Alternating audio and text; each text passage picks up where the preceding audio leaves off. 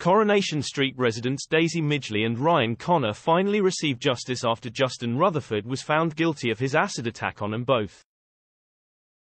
Over the last couple of weeks, Coronation Street residents Daisy Midgeley and Ryan Connor have been wrecked with worry as Justin Rutherford's trial kicked off. They recently got the outcome they were hoping for as Justin was found guilty and would be spending a long time in prison. However, their worries were far from over as the day before the verdict took place Daisy leaned in and kissed Ryan in a private moment between the pair. Ryan immediately pulled away and left Daisy feeling rejected and disappointed in the situation, before he told her they couldn't be friends anymore. On top of the guilt of kissing Ryan when she is engaged to Daniel Osborne, Daisy has also been feeling guilty for pretending to be Crystal, Ryan's recent fling.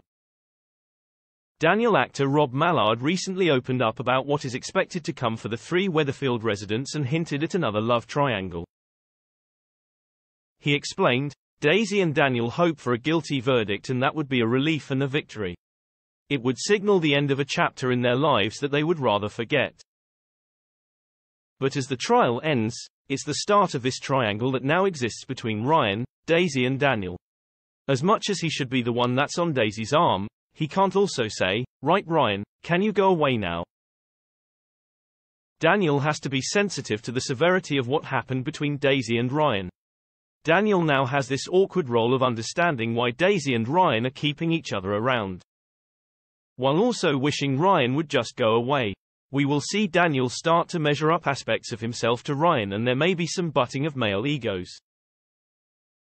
Will Daniel and Ryan fight it out to win the love of Daisy? Or will she leave them both in order for a fresh start? Charlotte Jordan spoke about the upcoming drama recently at the British Soap Awards and teased, "There is going to be more drama, more conflict. I think Daisy is going to be very confused about her feelings, confused about a lot of things, probably going to make some more mistakes, probably going to lie some more. And it is probably going to blow up in her face at some point. It is going to be great."